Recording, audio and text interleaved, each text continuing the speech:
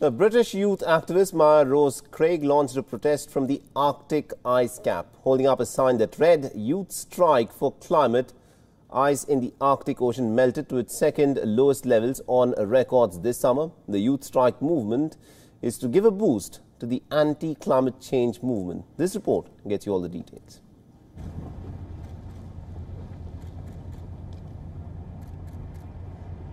"18-year-old Mya-Rose Craig is founder of the non-profit Black to Nature group that encourages inner-city children from black and ethnic minority backgrounds to explore the natural world.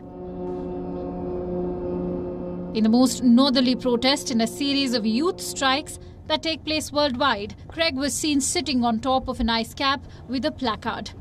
Her Arctic protest marks a day of Global Protest Friday to draw attention to climate change.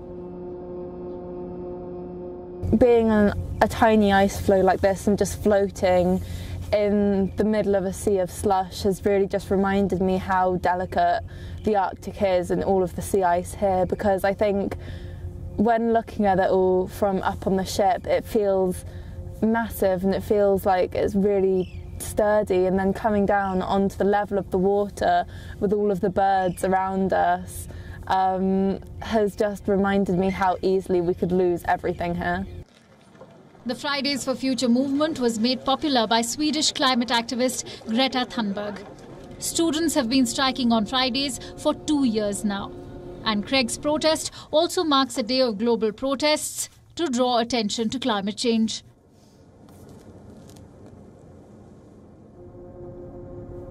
As per Craig, these demonstrations played a key role in proving to the government that if politicians wanted their support, they would have to make climate change a priority.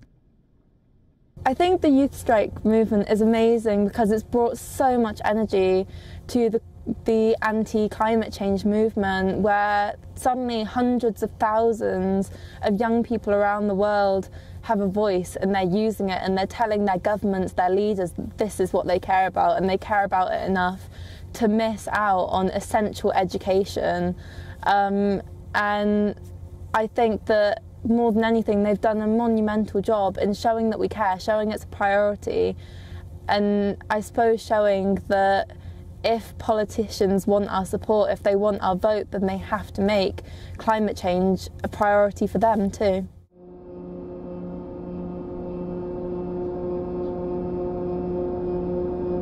Craig's aim was to bring to light the state of the Arctic ice caps. This as the Arctic ice this summer melted to its lowest level since records began 42 years ago. This is the result of global warming and natural forces.